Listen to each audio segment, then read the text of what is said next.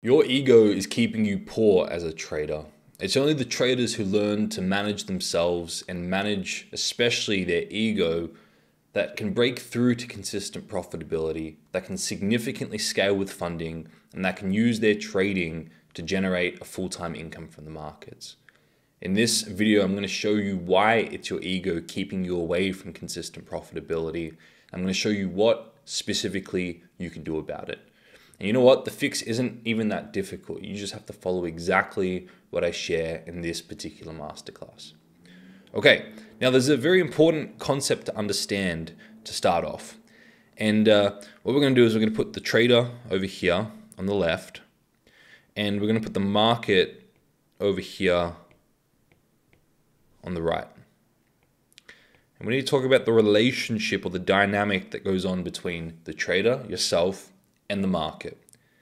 And the trader can be in either one of two states, or really one of three states. The trader can be in a state of pride, self-exaggeration, and what we're going to label the ego in today's video. And this may not be 100% accurate depending on whose terminology used for ego, but for today's video, we're labeling the ego as the state of pride, which is a state of self-exaggeration. It's that feeling of being invincible as a trader when you puff yourself up and you self-exaggerate your own abilities. You think you're very good. You think you're better than what you actually are, really. And there's also a state of shame, a state of self-minimization and beating yourself up.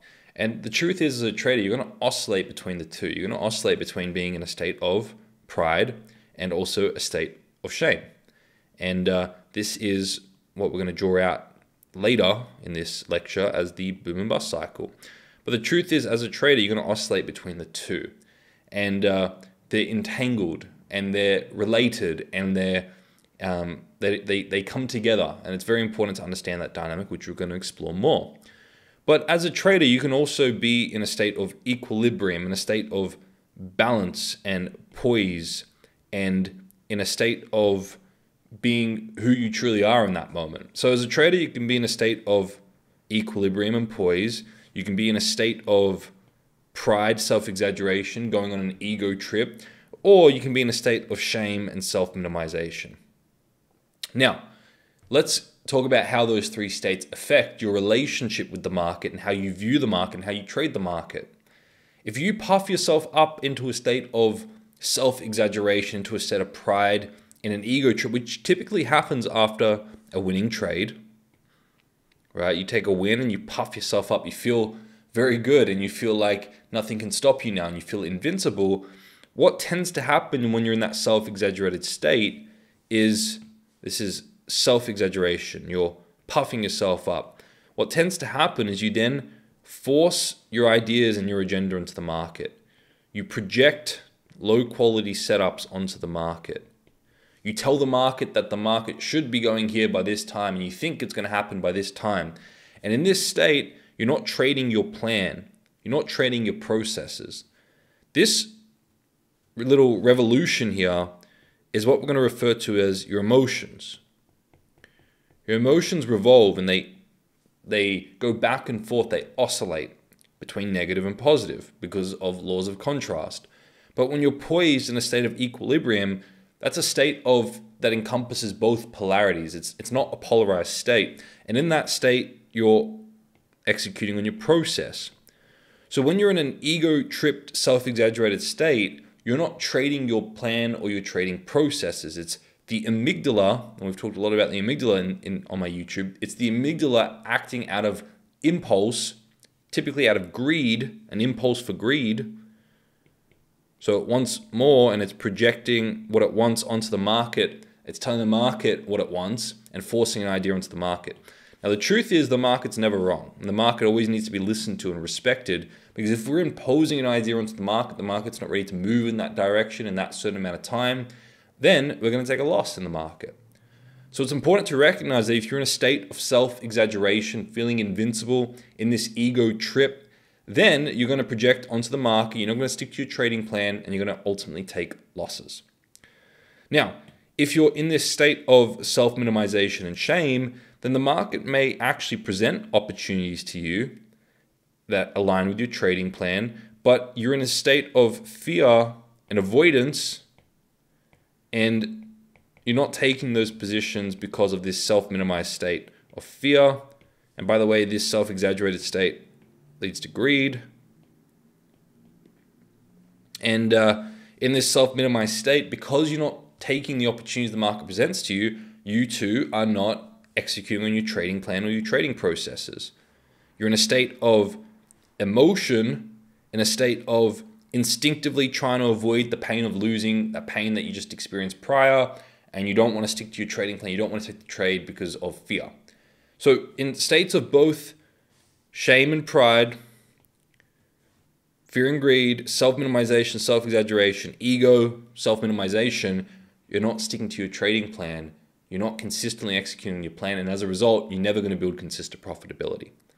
So the reason your ego is keeping you poor is because your ego is leading you to projecting unrealistically onto the market, forcing your ideas onto the market, taking trades that aren't even part of your plan, taking trades that are very low quality out of the thought of thinking they're going to be profitable because of this unrealistic expectation you're imposing on the market. It's the traders who learn to manage to quiet down their ego, get back to a state of equilibrium and poise and presence with the market, where they're actually listening to the market and they're present with the real market. They're not above or below the market. They're present with the market. They're listening to it and asking, and they're curious, what's the market doing right now? What's it communicating to me? Because the market's always communicating something in terms of price over time. And it's only when you're in a state of equilibrium and balance and present with the market that you can actually listen to that and you can actually take that on board. Whereas if you're above the market or below the market, you're not going to listen to that because your emotions are stronger than your rational mind in that point in time, and they're clouding your judgment.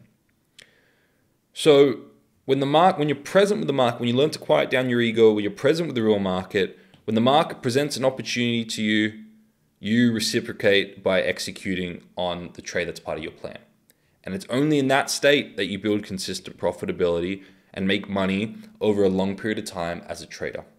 That's why I promote process-based thinking. That's the process, whereas the emotions are focused on the outcome. It's all outcome-based. Hope that makes sense. Okay? So this is why your ego is keeping you poor, is because of this process. Because when you're proud and self-exaggerating, you're not sticking to your trading plan. This is part one. Now, let's understand more deeply, we'll do 3 parts today, more deeply how this translates to the boom and bust cycle. Now, many traders are familiar with what the boom and bust cycle is, but this little diagram here can actually be drawn out in a very different way. And instead of oscillating from left to right, from pride to shame, positive to negative, ego to self-minimization, I've just put the diagram stretched it out in terms of a chart. So as a trader, if you go into this state of pride, positive, ego, which you get from typically after winning trades, and we're going to talk about this more in the solution part at the end of this video, then what typically happens is you then start to force ideas onto the market, project low quality setups, and then you start to take loss, and you go so far into loss, into the bust cycle. This is the boom on the left, this is the bust on the right, that you finally realize that, you know what, I just need to focus on taking quality setups as part of my trading plan. And then you reevaluate and you only stick to high quality setups, and then you start to go boom, boom, boom, boom, start to take wins, and you let that go to your head. You go into this state of pride, self-exaggeration, ego trip, and you start to force ideas onto the market again, and then the cycle repeats. So the reason why your ego is keeping you poor is because your ego is keeping you stuck in the boom and bust cycle.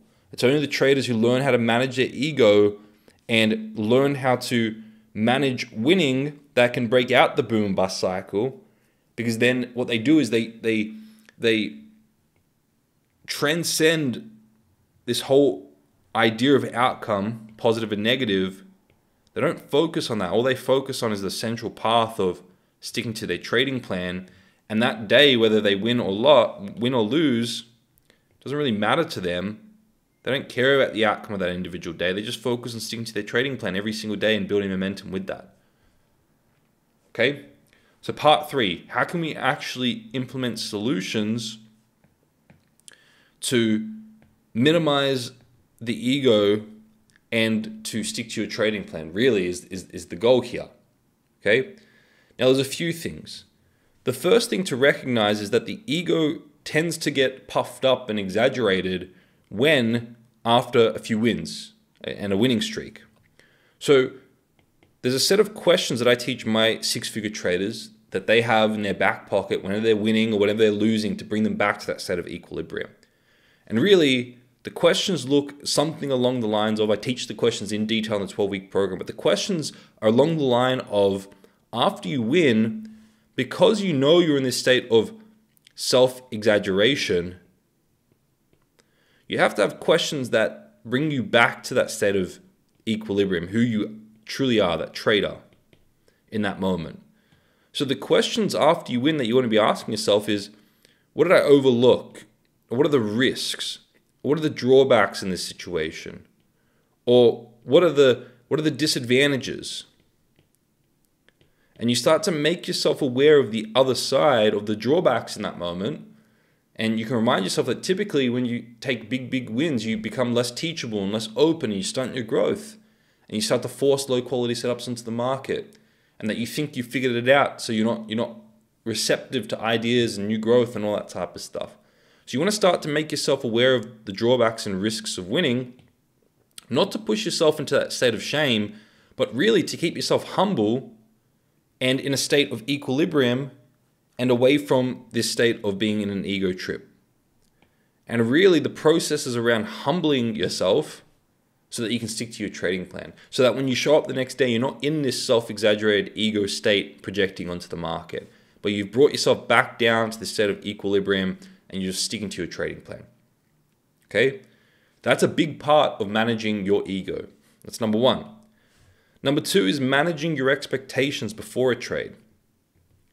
Because if before a trade, you're caught up in your ideas of what you think is going to happen next, you're only going to feed the ego, and you're only going to exaggerate and give the ego something to bite onto. So what you want to be doing is you want to become aware of any expectations you have on the outcome of an individual trade. And you want to be grounding those expectations with a questioning process of reminding yourself that nobody has any idea of what's going to happen next in the market, and nobody needs to. What one must be focused on is consistently executing on their processes. And I have the free Bulletproof Your Mindset tool in the description, which helps you actually implement that process and ground your expectations. Completely free, first link in the description. The next part of managing your ego is making sure you have a trading plan in the first place. The ego feeds off the amygdala, the emotional brain. And the more you come into trading with these ideas of what you think is going to happen and what you want to happen next in the market, and the more you're activating your amygdala, the more likely you are to force ideas onto the market out of this ego trip. Whereas if you have a trading plan, a trading process that you know is grounded and that you can consistently execute on, then you go from this state of executing on emotions to the state of executing on process, and you quiet down the ego. Okay? If you don't already have a trading plan, I have the exact trading plan I give to my 6-figure traders in the link in the description for free. Make sure you download that and fill that in so that you have every single component that you need for a trading plan. But if you don't have a trading plan, then you're more likely to be emotional, driven by your ego, and you're more likely to be stuck in the boom and bust cycle. And the fourth idea I'd love to share in managing your ego is putting your wins in perspective. It kind of ties in with the first point here, but if you're getting all puffed up and feeling really good over one win, put that one win in a larger sample space and recognize that that one win is probably making up for some losses of the past or some losses of the future. And the truth is you're going to win and lose as a trader.